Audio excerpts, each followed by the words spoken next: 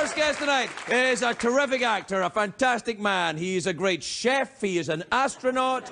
He is a renowned neuroscientist. That's true. Jeff, your eyes have gone out. Oh, what? Oh, my. Jeff, I'm over here. I'm over here. Craig, just go on without me. I'll just listen. I'll do it. I'll listen. Bye. This guy's a lovely man. He's an astronaut. He's a show business giant. He's getting terrific reviews for Foxcatcher, which is in theatres now. Please welcome the lovely Steve Carell, everybody.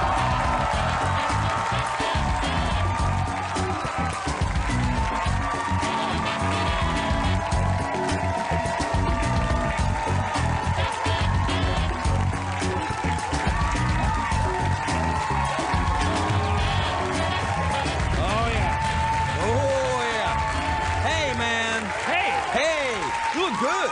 You look good, too. You look really good. Thanks. Like, put together.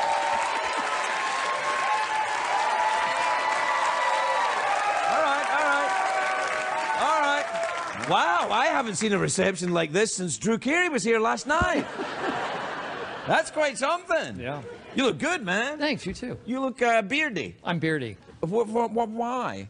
Late. For a role or just? No, just for fun. Yeah, no, it looks good. Thanks. Did you do it for the Movember? Did you do that? No, I just started to grow it and thought, well, that's... Keep going? Yeah, I'm just going to do that. I tried it for, you know, a moustache for Movember. I look like a kind of creepy pimp. Mustaches, that's a tricky look to pull off. I had a mustache in high school. What? I grew up... You are a god. Well, they called me Pepe in high school. Short for Pepe Le Pew. Oh, yes, the skunk. The skunk. Yeah. And that's my lacrosse team. I grew it because I thought I'd look more intimidating on my lacrosse team. Why did they call you Pepe Le Pew? Are you a very smelly gentleman? No. That was because of the mustache. Oh, because of the moustache, Yeah. not because of any smells that might emanate from you. No, I smell good. Okay. Yeah, I know, pretty good. Sort of like Parmesan cheese. Is that my smelling that? Yes. I've got into this fad diet, Steve, and I'm trapped in it now. What is your fad diet? I'm a vegan now. Oh, really? Absolutely. How is it a fad? It's not a fad. It's not obviously not a fad, but I'm a fad type person. How long have you been doing that? Well, a couple of hours. Oh, really? No, a couple of months. Has it affected you? Are you different? Is your skin clearer? Yes, I'm almost translucent. I don't know. I'm over here. Do you eat meat? Yes, I do. Oh, right, yeah. Yeah. I could tell from your robust, healthy cheek. If I didn't eat meat, I wouldn't be able to grow this beard. Oh, so you're saying that if I, got a bit more meat in me, I would be able to, It is a scientific fact. Yeah, okay, that's good. How are you enjoying it? Is it good? I'm actually okay with it. Yeah, I'm kind of mystified as to why I'm doing it, but I'm doing it. I support whatever people want to do. I don't. Well, except Nazis. I don't No, like. I mean in terms of what you're eating. Oh, not- I see. I thought like I support everybody. I'm like, well, I don't support Nazis, Steve. Come on. You know what though? If a Nazi wanted to be a vegan, fine. You're a more tolerant man. I know. You're like, no, you finish your sausages, Hitler.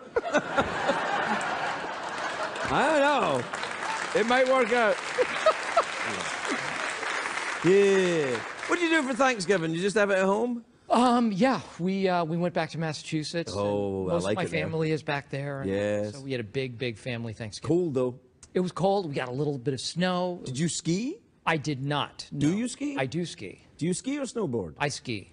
I see. So you're wealthy. You know I. Yeah. Do you know I didn't start skiing until I was 45. And Really? I'm 52 now. And you love it. I do now, but when you start skiing at 45, you're going to get hurt. Yeah, things tend to crack. Oh man, when you land, it's not like, oh, I'm a child, I'll walk this off. It's like, bam. Well, see, you know what? Kids too. Kids are fearless because they're so close to the ground. And they're a bit stupid. And they're a bit stupid. They're a bit stupid. And they go faster than they really should be going based Right. on their ability. but they figure it out and they learn. But when you're an adult learning how to ski, that's tough. It's My very wife is the last couple of years has been learning how to ski, and it's hard. There's a mental block there for sure. And also when you're going down a hill as a fully grown person saying pizza, French fries, pizza, French fries, pizza, French fries, Right. trying to slow yourself down, people look at you weird. People judge you. People do. It's like you're a vegan Nazi on the slopes. I'll let that go. It's all right. Nice watch. Oh, thanks. It's at the wrong time, though. It's after midnight now. It is after midnight.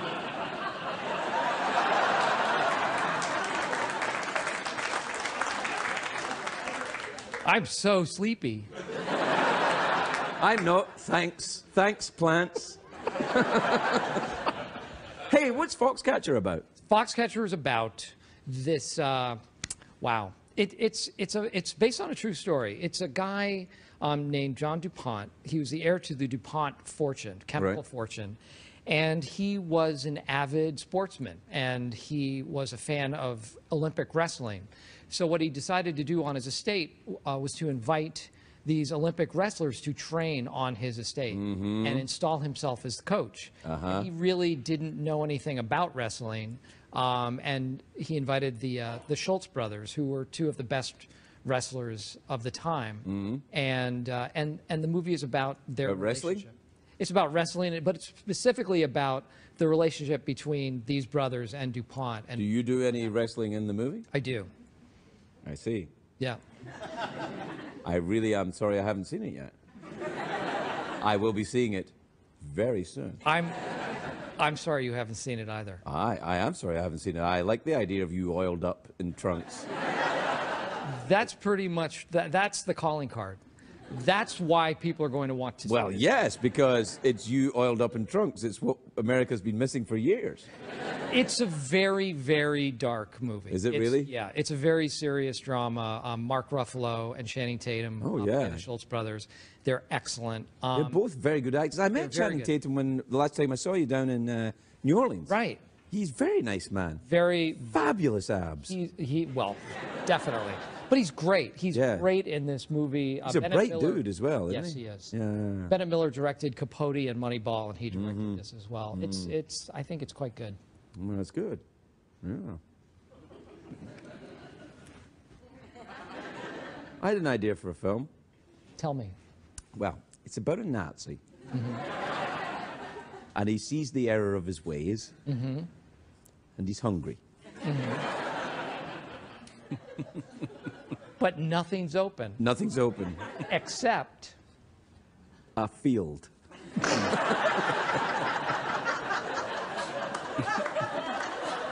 So he walks out into the field and grabs a big handful of dandelions and thinks, well, I should eat some of these delicious dandelions. Wow. You are vegan Nazi. We'll be right back with Steve Carell. We'll be right back.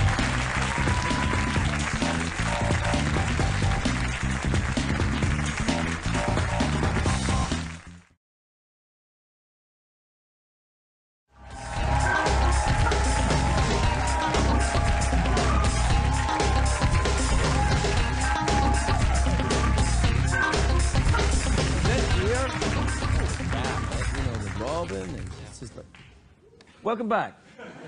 I was just talking to Steve Carell about our new sitcom. Nazi vegan. Nah, it's never going to work. No one's going to want to do it. Anyway, you don't go TV anymore. You're in movies now. You don't want to do TV anymore. I'd do anything. Really? Yeah. Yeah, I'm not particular. No, I think you are. You've moved on. Really? Yes, you're doing very serious films about wrestlers. I'm too big a deal now? You're too big a deal. You've been on posters. Do you have your star in the Hollywood Walk of Fame? I put one there myself. Well, that counts. That still counts. And what about your hands outside the Chinese Same thing. restaurant? I just went out with a chisel and started. Right. So you got kind of like a shape of your hand, like with one finger, just one finger up. Right. No, I'm not. When you moved here, did you go around all that stuff to I look at it? did, yeah. Yeah, me too. I went down to Hollywood Boulevard and I put the hands in the handprints. Yeah, and all of that. And then it gets that, once that afternoon is over, then it's years of boredom. We were driving around, and my wife and I saw one of the tour bus, the Hollywood tour bus. Yeah. Which is essentially a van that has the roof chopped off. Right. And she said, Steve, roll down the window and say something. Like, this will freak them out. So I was like, okay. So we pulled up next to the van, and I rolled down the window. I said, hey, everybody. And nobody batted an eye. And I was like rolling it back up. I knew I shouldn't have done it. Yeah. I knew I was testing You were tempting the fates, man. You can't do like, that. Hey, you have no idea. Yeah, no. And they couldn't, I don't know. Sometimes I think that, I wonder, how do they manage to fill the tour? Because once you've done the Chinese theatre and then it's just a couple of graveyards, isn't it? I've never done the tour. I don't know. Let's do it. Okay. Let's do it together. Well, it's midnight. I think it's closed. I know a guy. Okay. Well, I think you go around, but I think you could say, that's Fred McMurray's house. It could be anyone's house. Fred McMurray. Fred McMurray. Everybody knows Fred McMurray. Like about 80% of the audience going, oh. That's why I did it. Well, good, yeah. But you could point to any house and say, that's where Sylvester Stallone lives. And then you can just make it up. Right. Right, okay. You're not going to see him. You're not, And there's always the possibility that someone could come up and roll down and go, hey, how you doing? How you and doing? It is, in fact, Sylvester Stallone. Right. I should have done it as Sylvester Stallone. Have you ever met Sylvester Stallone? No, I never have. I have. He's been on the show. Really? Yeah. He's not that tall, but he's almost 3 miles round. Really? Very compact. And it's quite scary. Smells good, though. Oh, really? Not Parmesan? Not Pepe Le Pew. No, he's... Do you know what the problem I always had with Pepe Le Pew? It was the same plot in every cartoon. Right. A cat gets a tin of white paint dropped on it, and then Pepe Le Pew thinks that cat's a skunk and tries to... Ooh la la! It's true.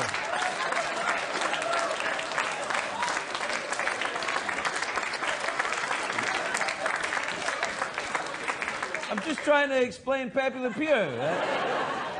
That's how I explained it to my kids. My son said, who's 10? Can I watch this? And I said, no. No. And I described it exactly as you just did. Because it's not for kids. No. Have you ever seen an episode of Pepe Le Pew where that didn't happen, where the cat didn't get paint on it, looks like a skunk, and then Pepe Le Pew tries to mate with it? There was one episode. Oh, croissant. Yes.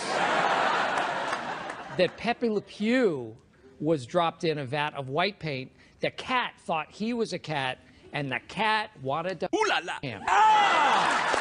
And we come full circle. Hakuna Matata. Steve Carell, everybody.